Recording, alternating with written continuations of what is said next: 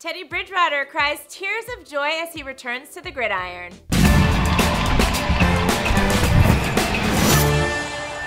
Hey, thanks for tuning into The Fumble, your NFL headquarters. For more on all your favorite athletes, make sure you click subscribe and join the notification squad for updates on all the latest. I'm your host, Britt Johnson. The NFL hasn't had too many moments of pure joy this season.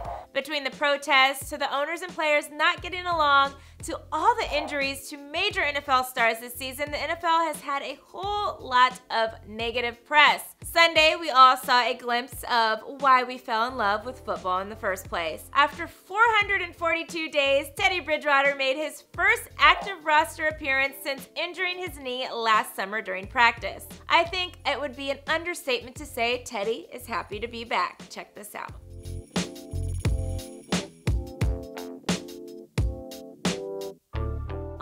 Isn't that so cute? I kind of almost cried a little bit. So, are you guys happy to see Bridgewater back in his uniform? Head to the comment section now and let me know what you think. During 2016, just days before the season opener, Bridgewater suffered a crazy knee injury. He tore multiple ligaments, dislocated his left knee, and suffered other structural damage. The injury could have ended Bridgewater's career, but after intense physical therapy, training, and tons of prayers, the former NFL breakout star is back to prove himself all over again. The season prior to his injury, Teddy recorded 3,231 yards, 14 touchdowns, and 9 interceptions for a QB passer rating of 88.7%. Teddy didn't play today, but after the game said that he got emotional because opportunities like this don't come across twice, and when you get them, you have to cherish them. When do you guys think Teddy should make his starting debut? Let me know in the comments below. Like, subscribe, and shop the Fumble store before you go. I'm Britt Johnson for The Fumble. I'll see you guys real soon.